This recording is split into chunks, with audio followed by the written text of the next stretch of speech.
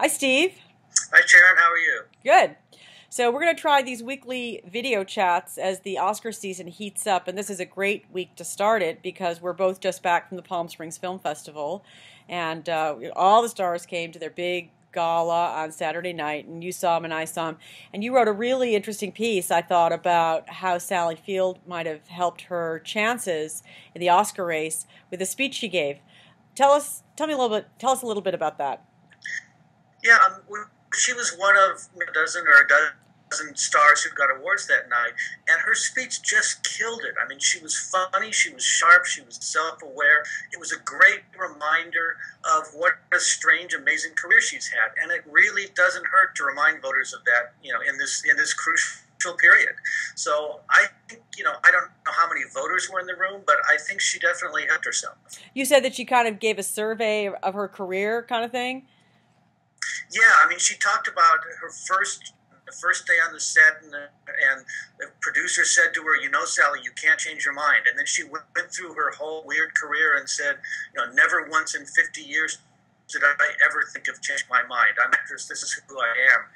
And it was a very touching way to sum up a remarkable career. Mm-hmm. Very cool.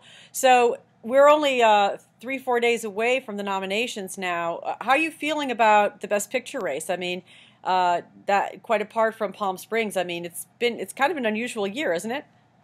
It's a very unusual year. Usually, in mid-January or even early January, we had a pretty good idea who the front runners are, or at least the top two. And this year, I don't know. I mean, I've been thinking for a long time, well, it could be this, it could be that. I think there are 6 films that are pretty secure. I think Lincoln, Zero Dark 30, Argo, Les Mis, Silver Linings Playbook, Life of Pi, those are the front runners.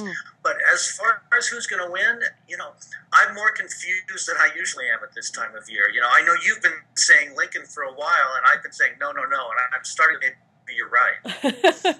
Well, that's pretty interesting. So we're not going to get any closer to know who's going to win Best Picture because there's 10 slots. You're saying you think there's going to be 6 nominees, or what do you think? I think there are 6 pretty secure nominees. My guess is there'll probably be maybe 8. I don't think we'll see the full 10, but I'm guessing that those 6 get in. I'm guessing probably Beast, The Southern Wild, maybe Django Unchained. I think we'll have about 8 nominees. Oh, that would be cool. Yeah. So I'm really looking forward to read your predictions that what you're going to do in the next day or two, right? I'll be up tomorrow, and I'll be crossing my fingers until Thursday morning, hoping that I look smart. Well, we're not that worried about that. Okay, great. Well, we're going to be doing this every week, so we'll be checking in with you on Monday after the Golden Globes, and I can't wait to see how the nominations turn out. Okay, me too. Thanks, Sharon. All right. Thanks, Steve. Bye.